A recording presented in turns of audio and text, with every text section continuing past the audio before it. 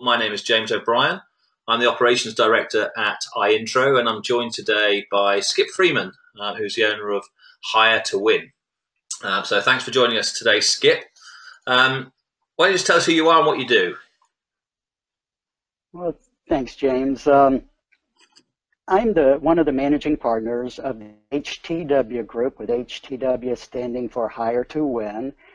And we are a 5-person firm here in Atlanta, Georgia, USA, focusing primarily on 2 niches, one being the specialty chemical industry, and the other is a new niche that we're moving into, the U.S. economy as well as the global economy getting better. Commercial construction is a fast-growing segment. So I want to share with everyone that joining iIntro has actually been a journey, and the decision to go with iIntro was quick and fast, but it's the 2-year journey up to this point that I think will bring a lot of value to the conversation today. And it actually kind of started in 2010 when I was the depths of the recession.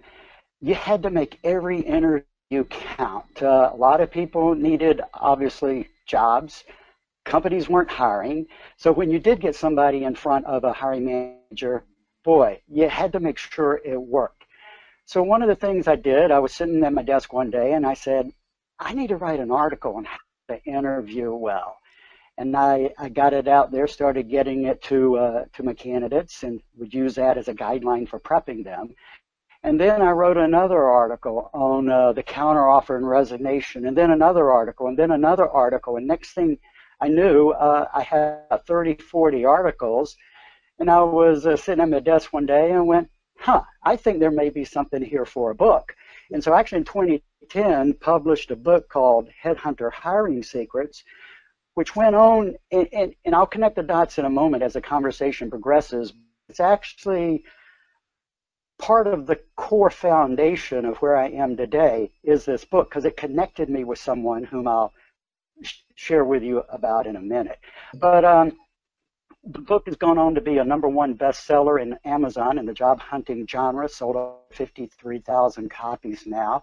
Today it stays in about the top 50 to top 75, but that's one thing most people don't know. It's it was a fun journey to write the book. But what were the challenges of both building a desk and building a team, Skip?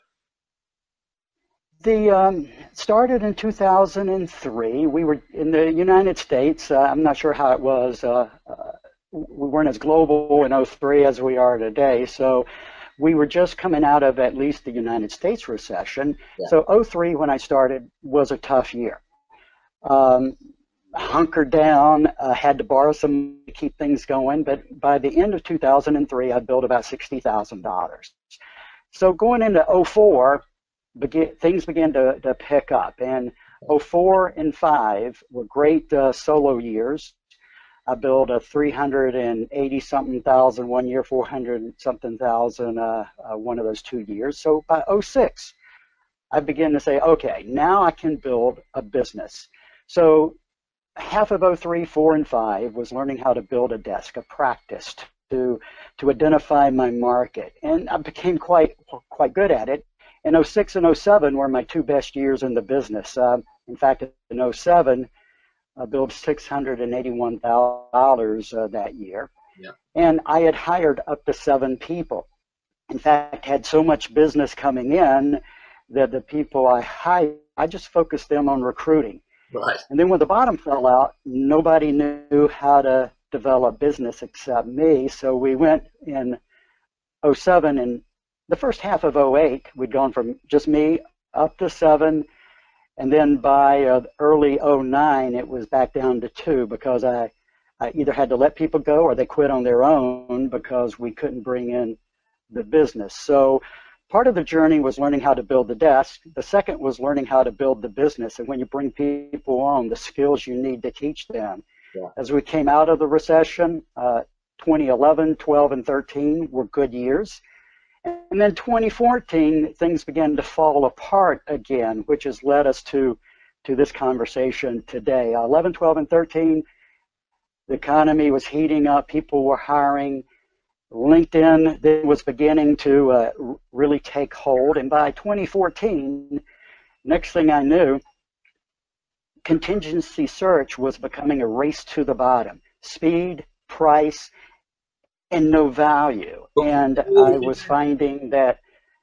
Sorry to cut across. I'm sorry, James, did you Had start to say something? Contingent? Had you always been doing contingent recruitment in those years between 2003, 4, and Yes. 15?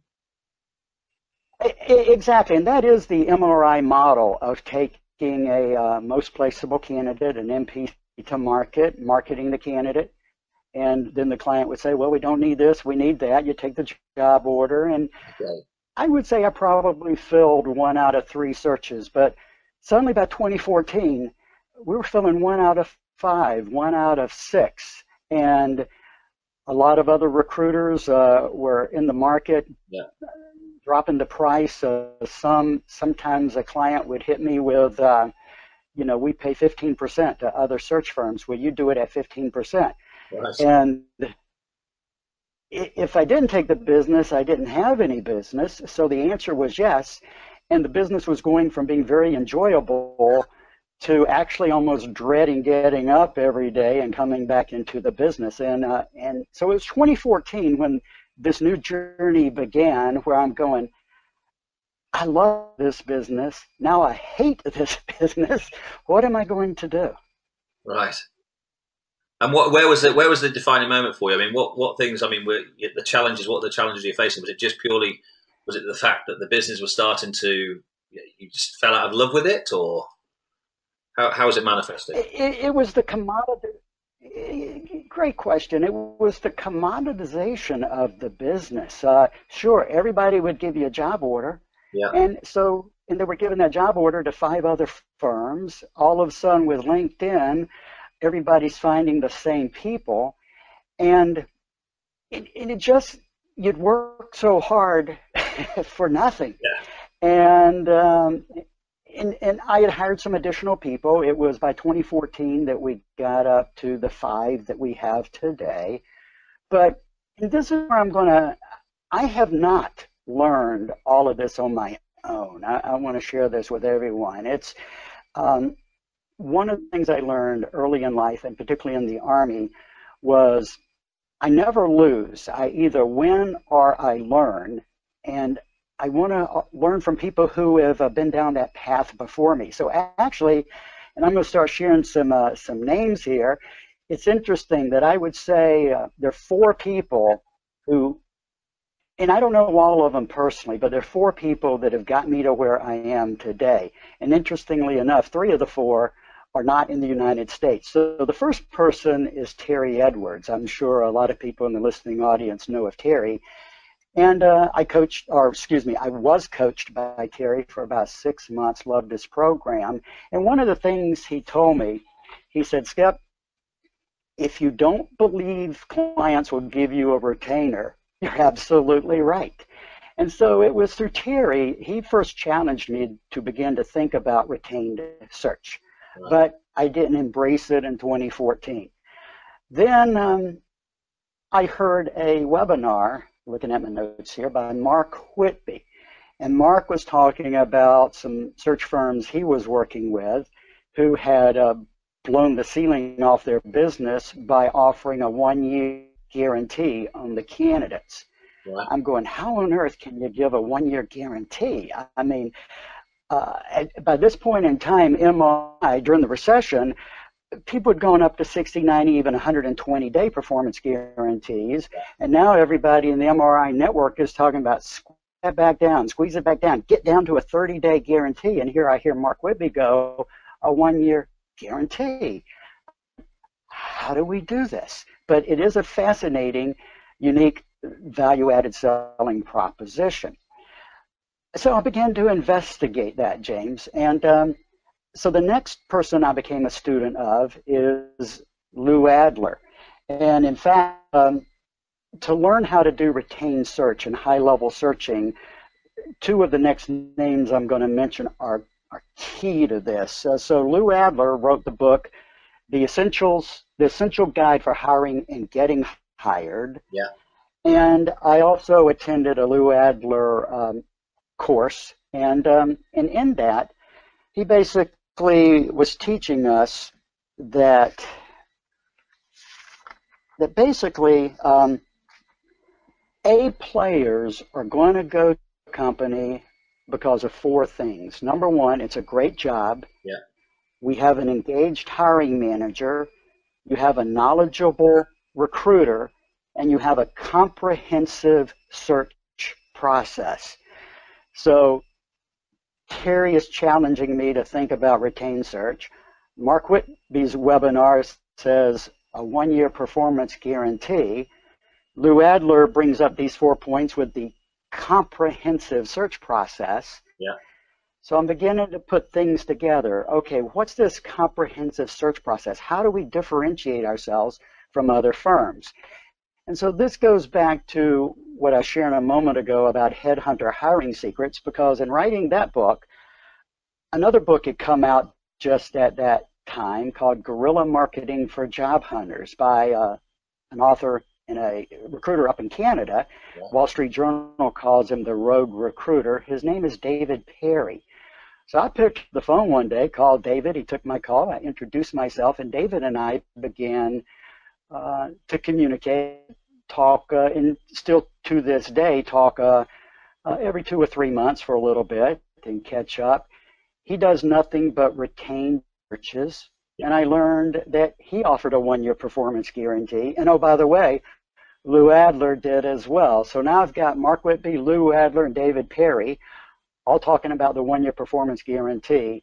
So it was in 2015 that I attempted my first retained search. One of the things that fascinates me, Skip, is obviously Mark, Terry, Lou talking about that one-year performance guarantee, and it's one of those things that intrigued me first of all when I started looking at this 3-4 years ago, and it sort of the contingent recruiter in me who lived on a 12-week guarantee or performance guarantee was thinking, well, wow, somebody's giving 12 months and I'm sort of worrying about giving 12 weeks.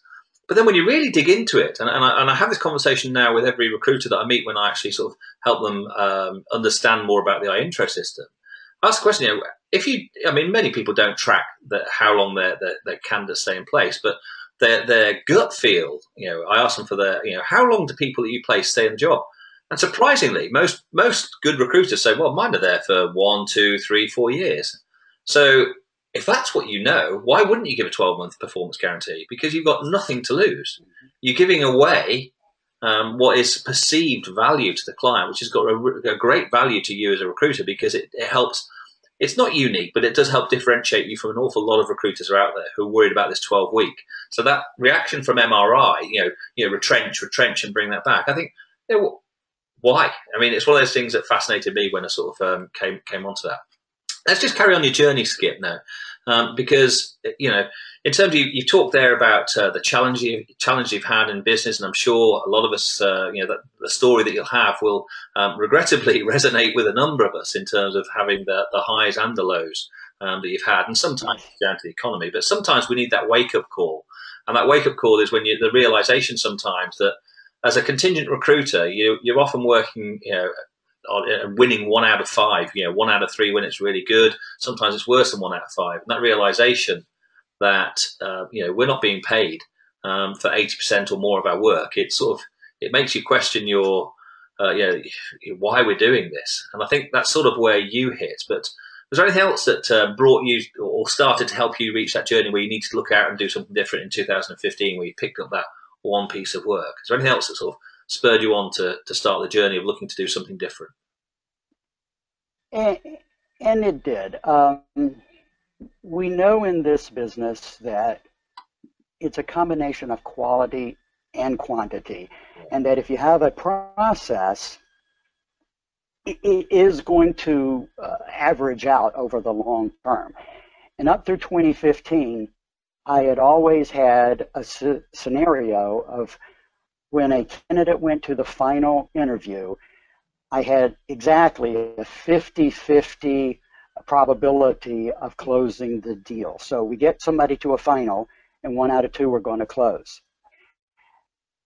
In the there was the period from the end of 2014 through the first part of 2015 where, James, I had 23 out of 28 people go to final interview that fell apart.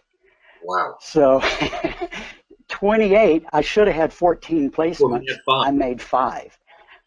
And so I was questioning my sanity. I was questioning everything. Wow. And that comes back to it has since, it started evening out again, because finally I had a run of where I closed like 7 out of 8. Yeah. So that law of averages was coming back into play. But this is when I screamed, enough. And so it actually, the trigger got pulled in September of 2015 when marketing a candidate to a chemical company. And the vice president said, yes, we need some help. We need a plant manager. Yeah.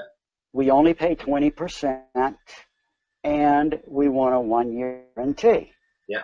So now suddenly the client is hitting me with 20% and a 1-year guarantee. And I go, okay, so I've now heard Mark and Lou and David Perry talk about the 1-year guarantee. So I responded to the vice president. I said, why do you want a 1-year guarantee? And he said, we just had somebody leave that a recruiter brought to us. They were here 4 months. Their guarantee was 60 days. We paid that recruiter a lot of money. Now we don't have that employee anymore, so we're not going to use any recruiting firm unless they give us a 1-year guarantee. And so that's when I kind of rose up inside of myself and I said, sure, we can do that. In order to do that, we need to secure this search, work together, make sure there is the right fit both in terms of hard skills and soft skills. Yeah. And I can give you the 1-year replacement policy if we can agree that up front we'll secure this process with a $5,000 down payment. And he said, well, let me think about it. Call me back in a couple days. So I put a little email together, sent it to him, and 2 days later I had a 20% with he said, send me the invoice, $5,000 down, 1-year guarantee. Yeah. So that was my first of just stepping up and into, okay, you want this from me? Well, this is what I need from you. We need this mutual commitment. Now I've secured the search. So once I learned about iIntro and got exposed to it through Plum and you, James, the decision was easy because of the journey I'd been on before. Now, I didn't know what all the right answers for retained search were. So here I'm beginning to become a believer in assessments and the power of what that can bring. Okay. How do you sell the candidate? I would tell the candidate, let's say, James, you're the candidate. I'll go, well, James, you know, it sounds like from what you're telling me, this might be a good career opportunity worth an exploratory conversation. Is that right? Yes. We go through some of that. Now we're getting to the point where they're going to go interview. And I'll tell the candidate, you know, it is as important for you to know you're going to a company where you're going to feel comfortable, where there's a good cultural and team fit for you, just like the client wants to know you are right for them. Wouldn't you agree? And they would say, yeah, I fully agree. I've got a tool that can help us get beneath the surface, help you know, could this be a good cultural and team fit? It's an assessment. It's not a test. There are no right or wrong answers. Let me send you a link to the assessment. It takes about 30 minutes to do it. I will send you a copy of the report, and you're going to learn a lot about yourself. It's great for your own self-development. And you will know whether or not this could be a good cultural and team fit, because if it's not, I'll let you know and we'll go, thank goodness we dodged that bullet. And they will agree. And that's how I have learned, not on day one, but learned through a number of these, how to frame the assessment to the benefit of the candidate. So part of the confirmation I was on the right track was when I discovered that iIntro, part of its power is the assessment as well. So that's where I wanted to connect that dot real quick. Now that you're a client of iIntro, what were your reservations? Absolutely.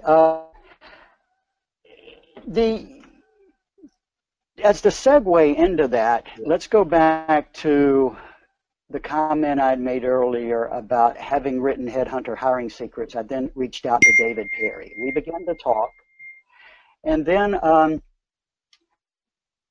back in 2015, he said, Skip, I'm authoring a new book. Would you be a proofreader of the book for me and make comments on the book as a reviewer? Yeah. I said, sure. So he sent me the draft, and it's a book called Hiring Greatness.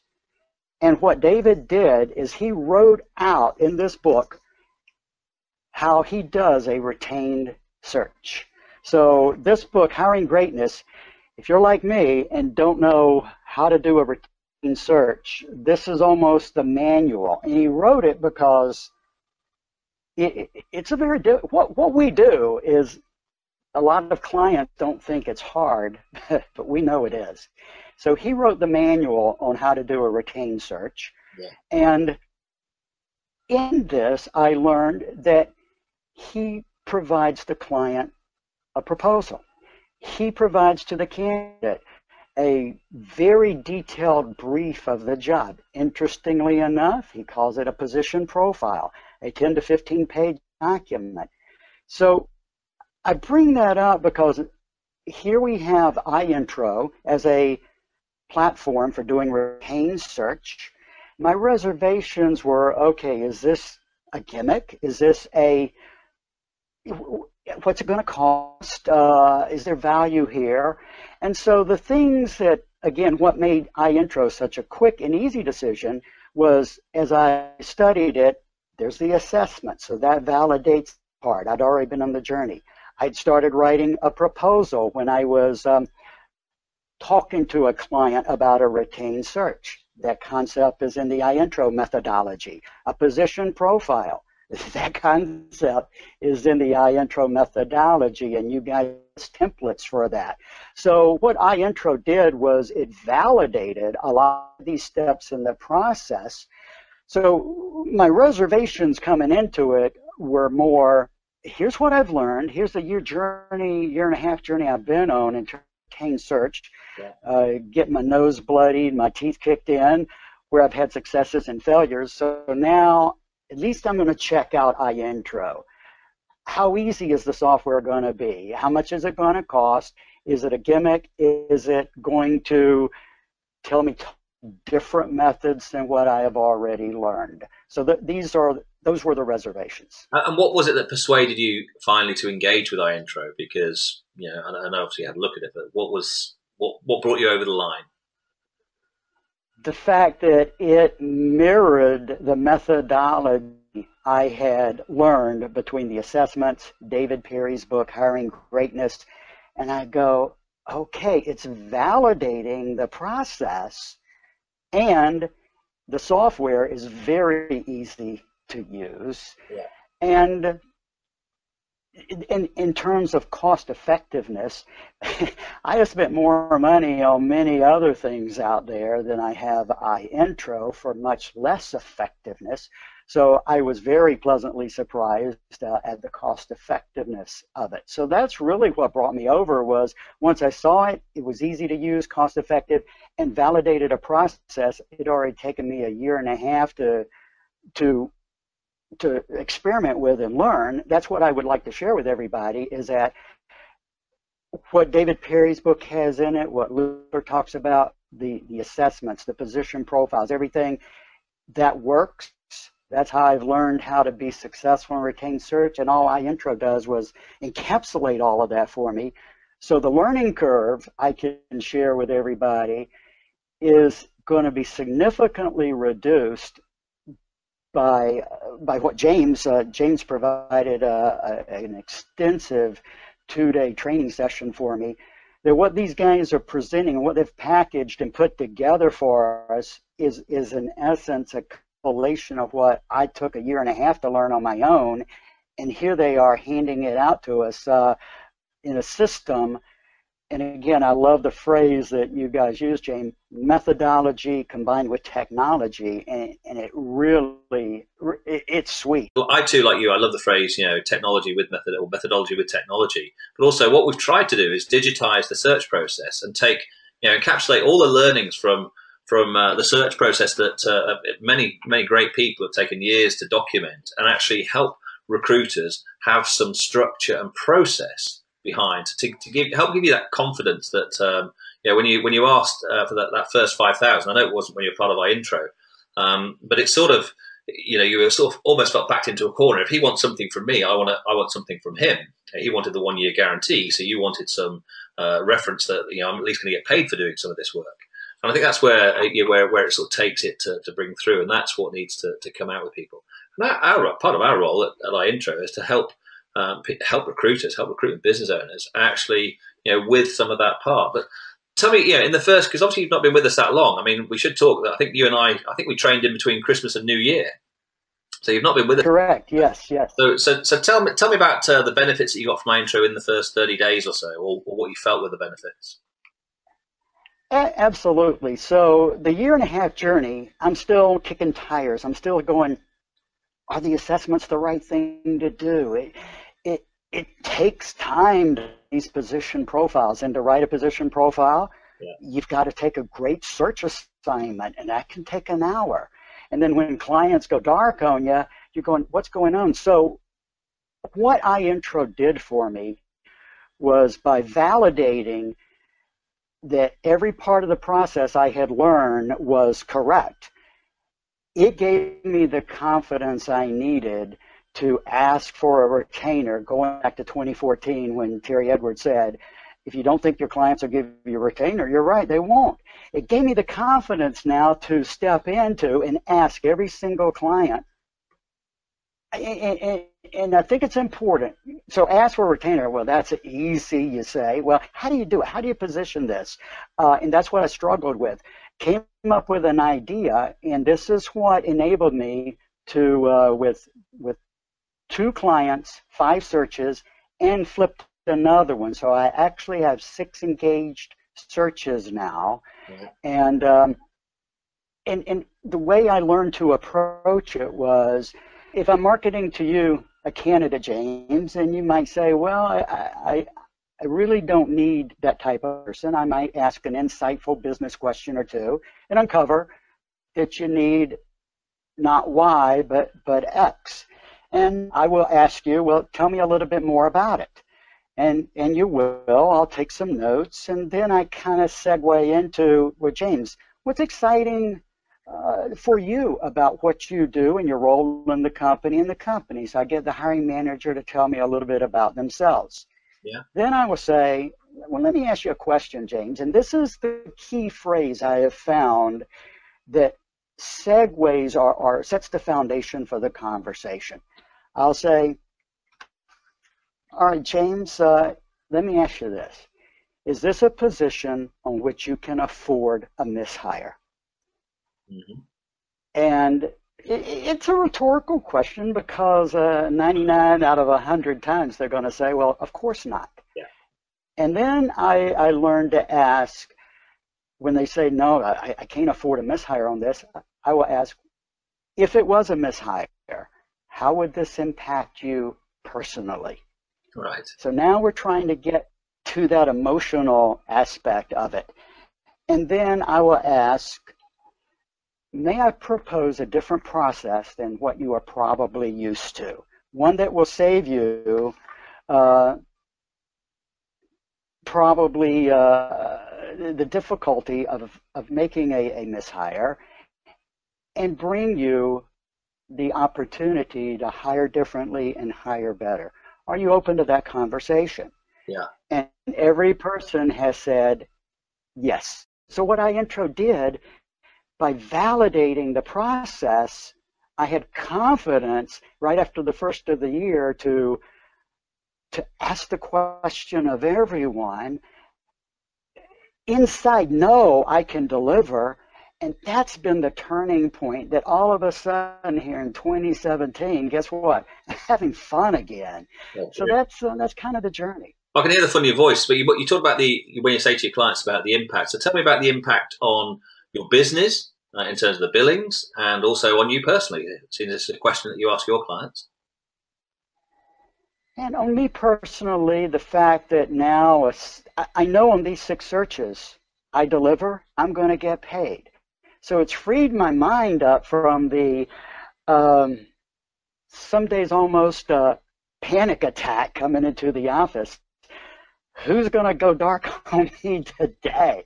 And now I don't have to worry. I can really dig in to a candidate's background, bring higher quality talent to my client, because if the candidate goes dark, it doesn't matter now. I'm going to get paid. So it's brought the confidence, the joy back to the business. It's allowed me to truly become a consultant to my client again. Give you a quick example, and I could have never done this under a contingent model.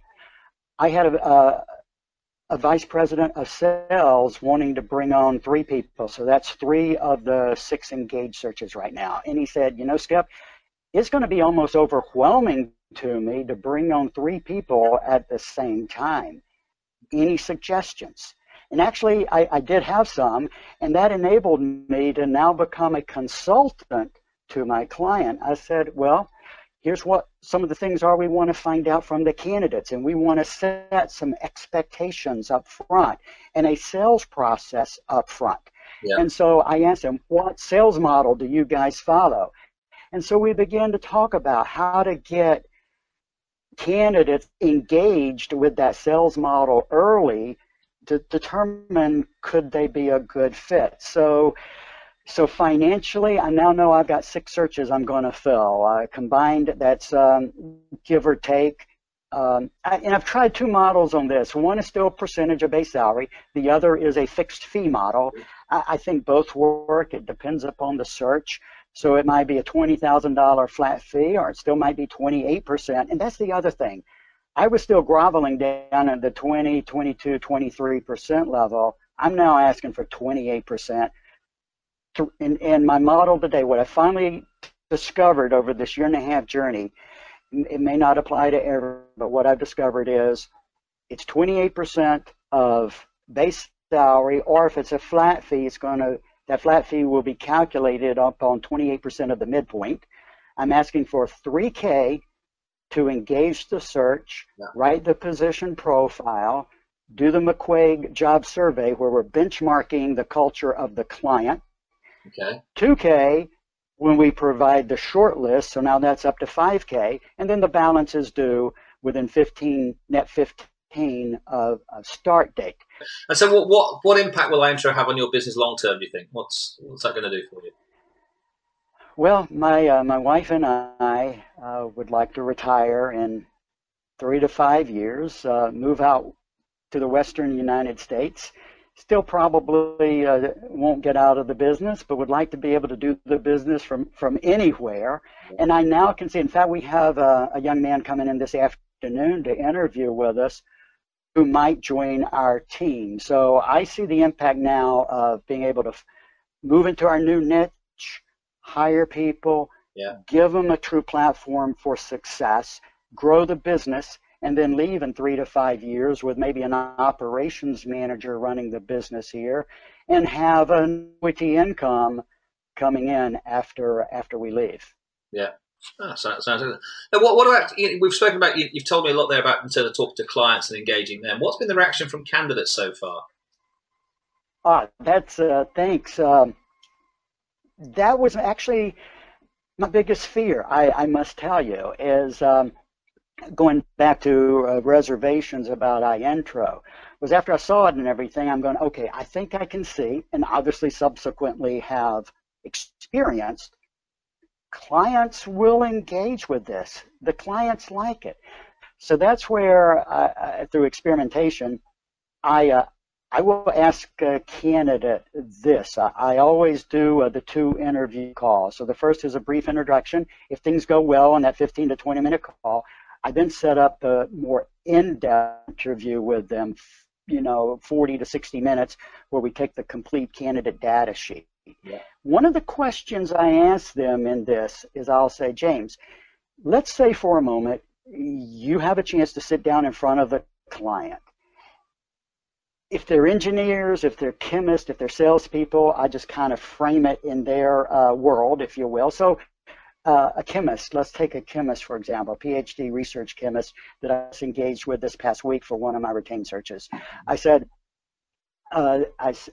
to him, Alan, imagine you're sitting down in the conference room, and just like you would with your R&D, you got a chance to do a PowerPoint presentation. But in this case, the PowerPoint presentation is on you, and you have a chance to put up a one-slide PowerPoint presentation with 3 bullet points. These 3 bullet points are the only 3 pieces of information you can communicate to the hiring team on who you are. If verbally you can't speak, and in writing you can put down just 3 bullet points, what are the 3 most unique, differentiating factors that you could communicate on this slide to the hiring team? And we work through those 3 together, and we create them. Well, guess what? Those become the 3 key facts. Then on the 3 key competency questions, I've learned to present it this way.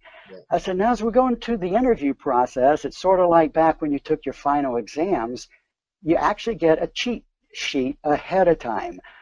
Our client, and working with the client, we've created 3 interview questions. You know, there's going to be a number of interview questions, but there are 3 interview questions you're going to get asked in this interview. Well, what the client has done is you're going to get to see those up front and have a chance to actually sit down, think through them, and write your answers down. So you're almost getting a chance to do a pre-interview before the interview, or take a cheat sheet to the exam. How does that sound? And they go, well, that's pretty cool. And then the video, there are 2 components of the iIntro video process. One is asking them some questions and they respond. I'm not doing that. I'm using where people can create a 75 to 120 video introduction of themselves. And so I sat down and created one that I did. And I'm using that as an example to give candidates. And I make it soft, I make it voluntary. I don't make it a have to. And I learned to position it this way after one candidate told me this. So I'll share this with everybody. After she did the video, she said, you know what, Skip? Wow. I'm a tennis player, and I used to have my husband videotape me with the cell phone when I played tennis, and I'd go back and look at it to study swings. I have never considered doing that in preparation for an interview. So after doing this, I was able to look back over it, saw some of my mannerisms and everything, and said, I didn't like what I saw. And said, I know I'm doing that in meetings and everything. Said, so I was able to self-correct on a few things, just like I used to with my tennis swing. And in fact, after that exercise, I continued to do some practice interview questions where my husband would ask me a question. I'd practice the answer on video. And boy, it got me more ready for the video than anything else I have ever done in preparation for an interview. So, James, that's how I've learned that for the candidate, it's a lot of work. How do we get their buy-in? And now my candidates are actually excited, and I'm getting testimonials from my candidates on the benefit it's bringing them, and my clients are loving it. And that's kind of, again, the 60-day journey I've been on that. Well, that's Skip. That's fantastic. I mean, what you've done over the last 45 minutes or so is really give a really good introduction. Tell us a bit more about yourself, and obviously, the highs and lows. But also, you shared with the listeners today a little bit more about the process that the iIntro system does. And for those of you who can see the screen, you can see that if you want to book a demo to learn a little bit more about how the iIntro system might help you, you can just follow that link there. If you're not viewing the screen, it's www.i-intro.net/thank-you. And that'll take you straight to our booking page where you can book a demonstration at a time that's convenient for yourself and go straight into our diary. But Skip, what would you say to owners or recruiters of recruitment businesses and search businesses who aren't using iIntro? I would say if you have any interest in getting paid up front, the engaged and retained model, to do two things. First, get David Perry's book on hiring greatness. I mean, it's our training manual on how to do retained search. Yeah. And then sit down with Plumman or James over the telephone, get them to do a demo, and see if it's right for you. Sure. Now, rhetorical question. Would you recommend iIntro to other firms? But I want you to answer it. The answer is this. If you love, there are certain positions and certain levels that this is clearly not the right model. But if you have any desire to become that true consultant to your candidates and your clients, then you owe it to yourself to check this out, and I would highly recommend it. If you have the interest in executive search, higher level search, absolutely.